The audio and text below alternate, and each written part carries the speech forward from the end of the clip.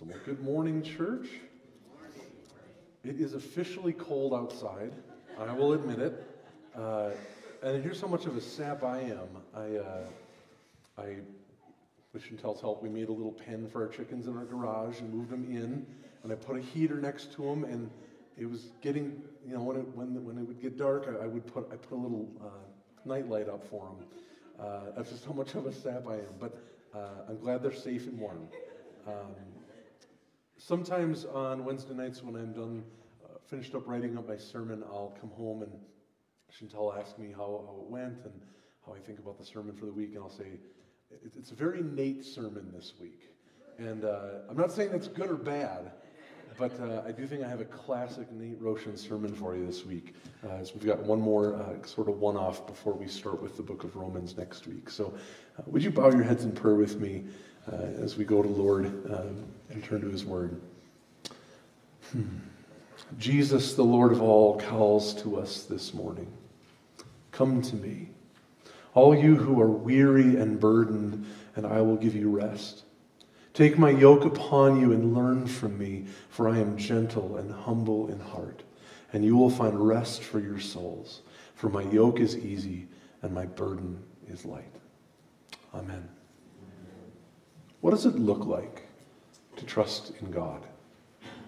I want us to sit with that for a little while today. I find that the thought of trusting in God often comes up when times are particularly tough. Maybe we're reminded that God can be trusted when we experience loss of a loved one, loss of a relationship, loss of an opportunity. We're told God can still be trusted. And that's certainly appropriate. But here's what I'm interested in today. What does it look like? What does it feel like to trust God for the long haul? To trust God over the course of a lifetime, in season and out of season. I grew up in the church, and so I remember hearing talk of how to help young people make the faith their own.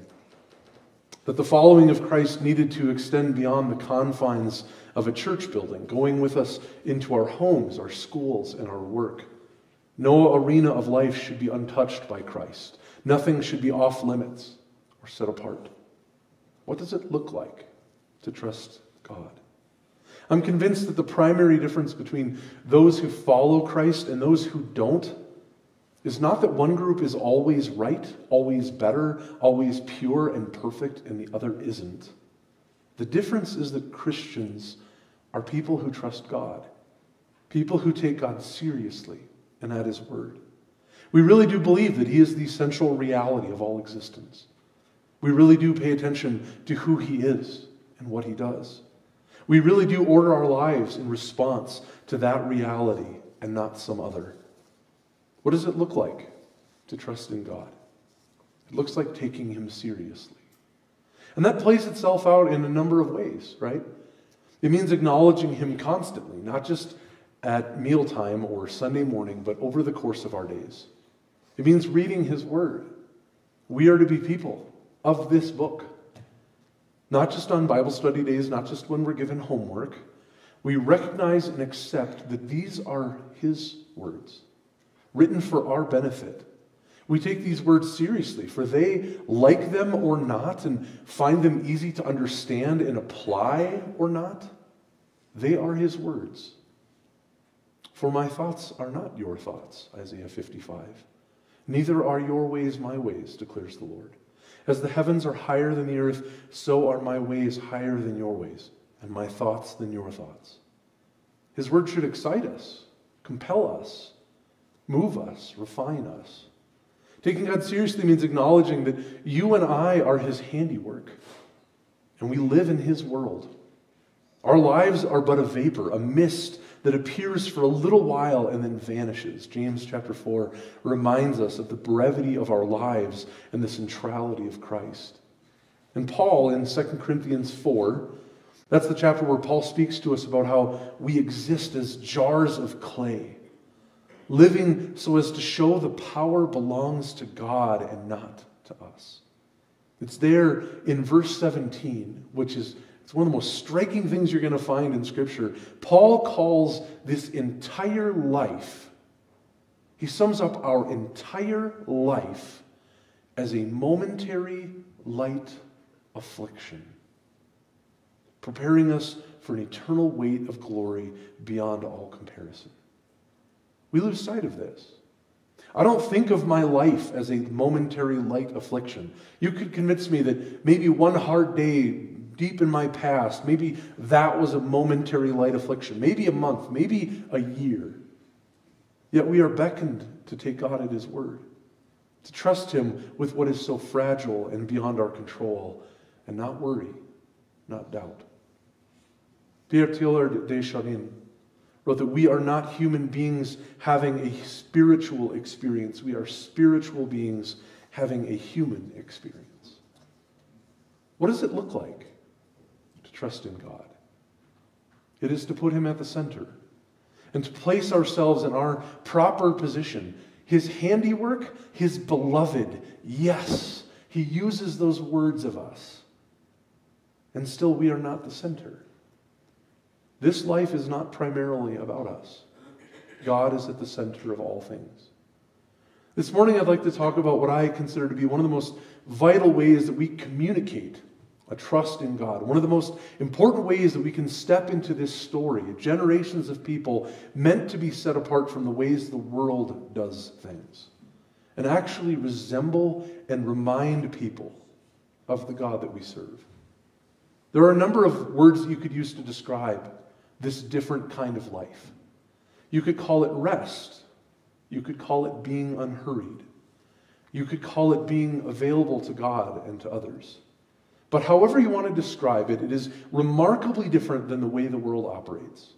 And it is uniquely Christ-like. See, I grew up in a church that taught me that my job was to live my life for God.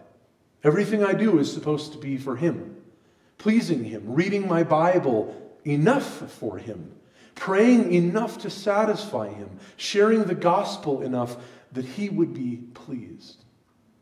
Christianity, seen through that particular lens, becomes just as much of a rat race as the most competitive business place. We are achievers for God, earning His favor, earning rewards and good things, doing so as to get. It's all very transactional. The holiest Christian is therefore also the busiest Christian. The most righteous has obviously never taken a break. And that vision for true Christianity, it holds up pretty well right up until we open our Bibles and see nothing of a works-based, striving, never-resting, go-getter Christian life. We don't see it in the patriarchs. We don't see it in the prophets. We don't see it among the disciples. And we certainly don't see it in the life of Christ. What does it look like to trust in God? Give everything you possibly can until you collapse. No. No. That's what it looks like to trust in ourselves. That's exactly what that looks like. This is how badly we've corrupted passages like Psalm 23 that speak of the Lord leading us each step of this life.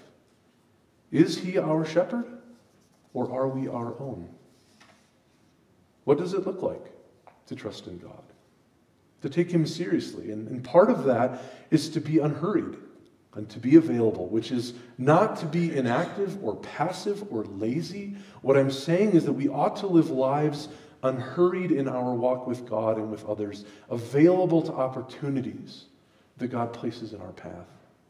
Eugene Peterson wrote that Scripture shows us a way to work that is neither sheer activity nor pure passivity. It doesn't glorify work as such, and it doesn't condemn work as such. It doesn't say, God has a great work for you to do, go and do it. Nor does it say, God has done everything, go fishing. Instead of either of these two options, Scripture leads us to a life with God. A life where we participate with God in His work, but we never forget that it's His work. Examples of this are found throughout Scripture. I just have three I wanted to share and then jump into a couple larger passages. First, again, is Paul's example of jars of clay in 2 Corinthians 4. that we are vessels for God, carrying the gospel, the death of Christ with us everywhere we go, so that the life of Christ may be revealed in us. This passage is a constant reminder to me of what people really need. Do we realize that people don't need us? They need God. Do we understand that we are his vessels? Romans 6:13 is another favorite of mine, where Paul writes, "Do not offer any part of yourself to sin as an instrument of wickedness, but rather, instead, offer yourselves to God as those who have been brought from death to life, and offer every part of yourself to him as an instrument of righteousness." The thought that we are vessels for God and we are instruments of his. We make his sound. And the parable of the workers of the vineyard in Matthew 20. I'm hoping to go through the parables this summer, and so I don't want to get too far into this and steal my own thunder, but it's one of my favorite parables, where we learn that the owner of the vineyard, our God, for all of his desire for work to be done in his vineyard, he goes out again and again to bring more workers in. We find that he is far more concerned with having workers in the vineyard than he is with the work being done. Yes, the work is good and important and necessary, but God's true delight is having workers in the vineyard. His true delight is you. How do we trust God and learn to lean on him when we live in a society that so values striving and achieving and numbers and the rat race? About 9 years ago, I was talking with a good friend of mine in the ministry, a guy named Brian. I've talked to you about a few of you about my friend Brian. Some of the craziest stories I've ever heard in my life come from this guy. We were processing through an interview that he had just had for a youth pastor position at a church in suburban Minnesota. And one of the things he shared with me from the interview was that he was told by the senior pastor, "I expect you to be working 60 plus hours a week.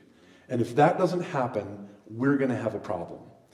And also during the course of the interview, the senior pastor shared that his own take on Sabbath and rest was that he himself only took Sunday afternoons off and no other time during the week. I heard all of this, and I think I probably said it immediately. I was like, "Wow, Brian, interview over. I have no desire. I refuse to serve in such a place and in such a way that sinful behavior is modeled and practiced by those who are to be our leaders." You and I live in a world where there are many 60-plus hour weeks. I understand that. But when busyness becomes our accepted way of life, when it becomes the desired expectation, we have lost sight of God's expectations for us. We have lost sight of the way in which Christ lived and moved and served. Our God rested on the seventh day. He did that. Our God built rest into creation in some fascinating ways. And his intentions, humanity has ignored. And we are often guilty of ignoring them as well. I want to look at two passages today as we consider work and rest and being available to the things of God. The first is a psalm I've already preached on, Psalm 127, a psalm of ascent. This is the Message translation. "If God doesn't build the house, the builders only build shacks. And if God doesn't guard the city, the night watchman might as well nap. It's useless to rise early and go to bed late and work your worried fingers to the bone. Don't you know he enjoys giving rest to those he loves?" These verses describe the hurried work of human beings, building homes, protecting their cities, working our fingers to the bone. The word for house in verse 1 is the Hebrew word bayit, which doesn't just mean house, it can also mean family. So the implication is that human beings strive for control over every little aspect of our lives. It may not merely be referring to a building or building a structure that we strive for, but the building of even just our families. I have just one question about this psalm. Why do we do this? Why do we do this? Why do we work our fingers to the bone? Why don't we Why do we take upon this work that is so obviously vain apart from God? The answer, it seems, is because we feel we have to. If the house is going to get built, if the things we value are going to be protected, if ministry is going to happen, if that person is ever going to be saved, if our world is going to stop its slide into the abyss, it will be because I strived and I gave my shoulders to the plow and my money made the difference and my candidate got voted in. Who do we think we are?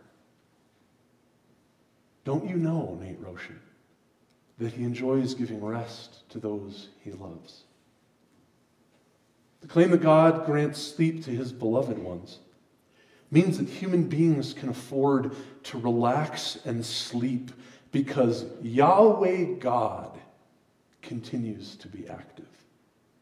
He will take watch. The question for us is, do you trust him to take watch? Do you trust him to be at work, convicting the world of its sin? Do you trust him to establish governments as he promised to do in Romans 13? Do you trust him to bear you up lest you dash your foot against a stone? Psalm 91. Hilary of Tours said that all Christians must be vigilant against what he called irreligiosa solicitudo pro Dio, which means a blasphemous anxiety to do God's work for him. Will we trust him with the things that concern us most? How will we grow in this? Because I've read these verses before. I've preached sermons on all of this. How will we learn to trust God? He has to be a part of every conversation, every decision, every movement. Our faith must not merely be exercised on Sunday mornings and moments most convenient, trying times that send us scurrying back to God. And so I ask you, is Sunday morning your most spiritual experience of the week? I'm not saying that it should never be, but I hope for us, I pray for us, that Sunday is a milestone, a guide marker in what is already a life with God. A life of prayer and praise, a life spent in his book and spent with him. That Sunday would not always be our most spiritual experience of the week. The second passage I would have us turn to this morning is found in the book of Ecclesiastes. Ecclesiastes is a book I hope to study with you soon. It's a book of honesty, revealing to us what is meaningless and unworthy of our time. I'm so grateful for this book. It is a book written by someone who had absolutely everything that they ever wanted and found it to not be enough. So I never have to wonder in my life, is that what it takes to be happy? But the message of the book has much more to say than just be content with what you have. Ecclesiastes chapter 2, verses 1 through 11. I said to myself, Solomon said to himself, come now, I will test you with pleasure, which ought to be translated, rather than pleasure, it should be translated joy or gladness, because there's no negative connotation with the word pleasure. He's not saying, I'm going to test myself with some devious thing that's maybe not good for me. I'm going to test myself with things that give me joy and gladness.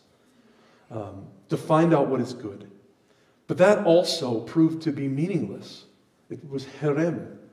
Laughter, I said, is madness. And what does pleasure accomplish? I tried cheering myself with wine and embracing folly, my mind still guiding me with wisdom. I wanted to see what was good for people to do under the heavens during the few days of their lives. I undertook great projects. I built houses for myself and planted vineyards. I made gardens and parks and planted all kinds of trees, fruit trees in them. I made reservoirs to water groves of flourishing trees. I bought male and female slaves and had other slaves who were born in my house. I also owned more herds and flocks than anyone in Jerusalem before me. I amassed silver and gold for myself, and the treasure of kings and provinces. I acquired male and female singers, and a harem as well, the delights of a man's heart. I became greater by far than anyone in Jerusalem before me. In all of this, my wisdom stayed with me. I denied myself nothing my eyes desired. I refused my heart no pleasure. My heart took delight in all of my labor, and this was the reward for all my toil. Yet when I surveyed all that my hands had done, and what I had toiled to achieve, everything was harem. Everything was meaningless. Chasing after the wind. Nothing was gained under the sun. Here's why I love Ecclesiastes. It's honest enough with us to tell us all these things you want, those things that you often pray for, those goals you often strive for, all of your dreams for yourself. You can get them. You can get them. And you will find them hollow apart from God. C.S. Lewis wrote that it is just no good asking God to make us happy in our own way without bothering about religion. God cannot give us a happiness and peace apart from himself because it is not there. Solomon had it all, but found in the end that only one thing was important: a relationship with God characterized by awe and obedience.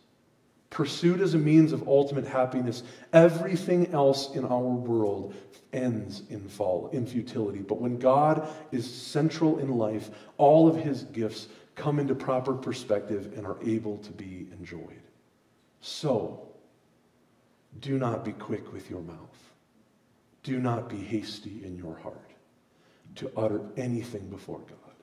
God is in heaven and you are on earth, so let your words be few. We are workers in his vineyard. True and lasting joy comes when we trust him. When we trust him with our lives, what we will eat and what we will drink, what we will wear, what we will do and where we will live.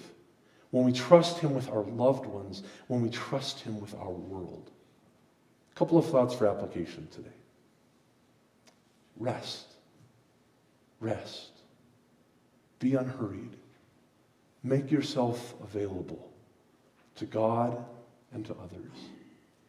Remember that all the work that we are called to participate in this life, it's all his work. He owns the vineyard. He's more invested in it than any of us are. So remember who you work for. In everything that you do, work unto the Lord and not to earn the praise of men. One wonderful phrase that I couldn't help myself but add to this sermon was just introduced to me a little bit ago from one of our own, April Lewandowski. She talked to me about the idea of non-possessive warmth. To be a warm and caring presence, but with open hands. That's a difficult thing for us to do. Because we work the vines and we care for people. And when things go well, we want the credit. Even if it's just the little hit of dopamine for doing something well, something right. But they aren't our vines. And they aren't our people. It's all his. So as we close, consider how we can practice non-possessive warmth and availability to serve in the vineyard of our King among the people you find ourselves with this week. Would you pray with me? And I pray this benediction by John Henry Newman. May it be our blessedness as years go on to add one grace to another and advance upwards step by step, neither neglecting the lower after attaining the higher, nor aiming at the higher before attaining the lower. The first grace is faith, the last is love. First comes zeal, afterwards comes loving kindness. First comes humiliation, then comes peace. First comes diligence, then comes resignation. May we learn to mature all graces in us, fearing and trembling, watching and repenting, because Christ is coming. Joyful, thankful, and careless of the future, because he is come. Amen.